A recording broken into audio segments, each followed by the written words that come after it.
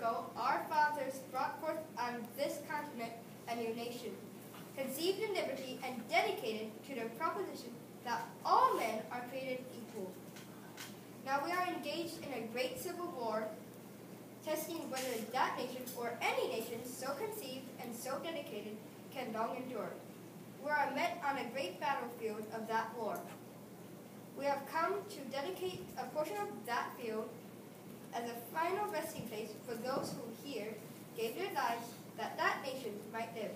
It is altogether fitting and proper that we should do this.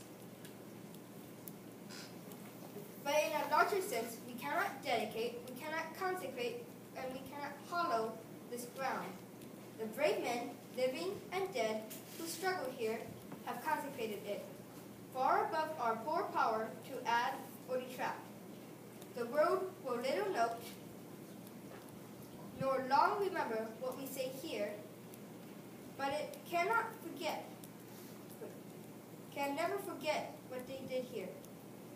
It is for us, the living, rather, to be dedicated here to the unfinished work which they who fought here have thus far so nobly advanced.